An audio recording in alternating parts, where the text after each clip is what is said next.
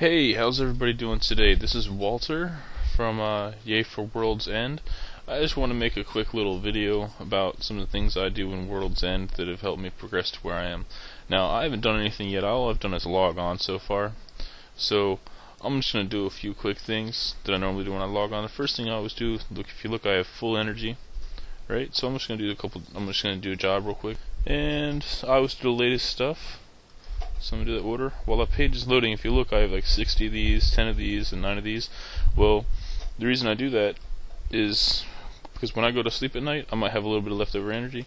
So I'm just going to do some of these, things right here to get rid of that energy to give me some experience points. And later I'll come back and I'll do stuff like the rescue POWs. That gives me some extra mercenaries, that kind of stuff. Now I did that job. I leveled up. So I'm just going to increase my stats real quick. If you notice, I'm level 79 right now.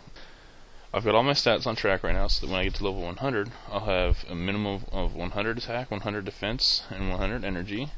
I will also have 500 health and 10 stamina. I also have the enhanced soldier program, so I get 4 attribute stats per level. So right now, I'm going to increase attack by 1, and increase energy by 1, and increase health by 2. The reason I do this is by the time I hit level 100, I want to have my stats pretty well where I want them, and from then on I'm going to basically be boosting my defense. Defense seems to pay as well in this game as offense. I was attacked while I was gone. Let's see what happened. Who attacked me? I was attacked by 3 different people. Alright, well actually no, he was there anyways, but yeah, I lost the fight by 1 damage there, not a big deal. This one I won by 1 point. So, Red Mist Rage seems to be like right on track with me. No big deal. If you look at my military records page, you'll see some pretty impressive stats. 2,400 fights won, 380 fights lost. About 100 of my fights lost have been from the past 3 days. Once I hit level 75, I got into the new fight range where it's like level 75 to like level 99 or something like that. And all these people are much higher level than me. They've got more squad members than me, that kind of stuff. I've got 570 now. Just leveled up, so my maximum squad size went up by 2. So I have a few things I can buy. If it's 570, I'm going to increase my arsenal to accommodate for it. If you look, I always keep 10 backup items.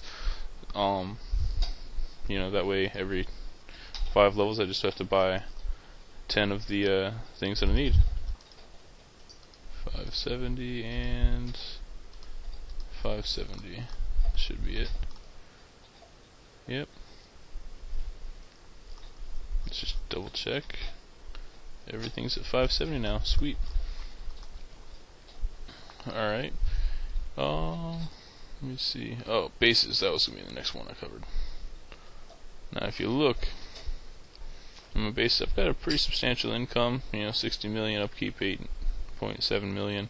So my cash flow is around 51 million. Yesterday I had about 40 million cash flow. I increased it by at least 10 million yesterday because the World's End calculator came out. If you look on here, I'm on level 79 right now, and the piers, shipyards, airfield, air bases, research facilities, and black base 51s, these are all items that I can't get to level 100 or so. So I have unselected these ones because I can't even use them yet. The rest of them, I've basically been going by what it says up here. If you look to the side though, it says recommended purchase amount 5 or 1. I ignore those. I always buy 10 of everything. So these rail yards take 20 valleys to buy for 10 of them. So I buy 20 valleys. I spend 30 million just to be able to buy 10 rail yards. Instead of just buying 10 of these to buy 5 of these. I don't know if that beats inflation or not. I do know that that's what I do, and it works for me. So everybody does things a little differently. I might do some math trying to figure out if I'm doing something wrong there, but that's just what I do. Alright, that's pretty much it.